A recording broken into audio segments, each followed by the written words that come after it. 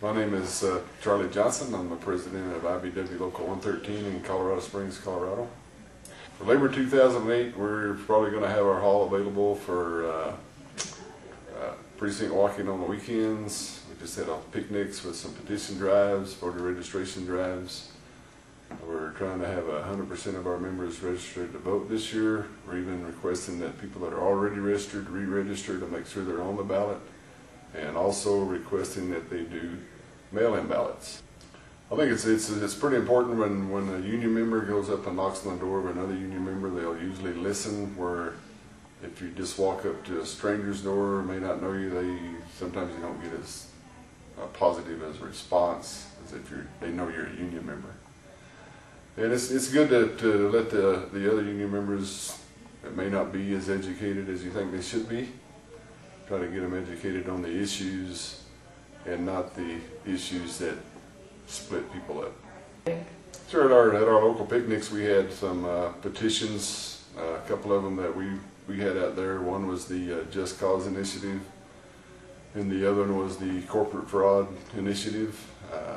We did really good on those signatures. I think we wound up with somewhere between 300 and 400 signatures just that one day. Mostly gathered by one person. And the other thing we did at that picnic was we did have a kind of a miniature voter registration drive there. Did pretty good there also. And we're also trying to spread the word at all our different union meetings. We probably have maybe 8 to 10 different units here at this local. And we always try to educate the members that do show up to those about what right to work really means, about the 4 less and all that stuff. And also about signing which petitions they should sign, that we recommend, and the ones that we oppose. There's two. One of the biggest issue probably is the 47 initiative, which is the right to work for less. It's nothing more than to get rid of unions, basically, in its purest form. That's what it's about. And the other big issue we have is the Employee Free Choice Act.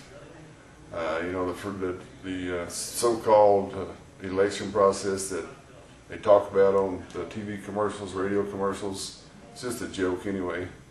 It's not really anything free and democratic about it, with the pressure and the delay tactics and everything else that the corporations, companies put on.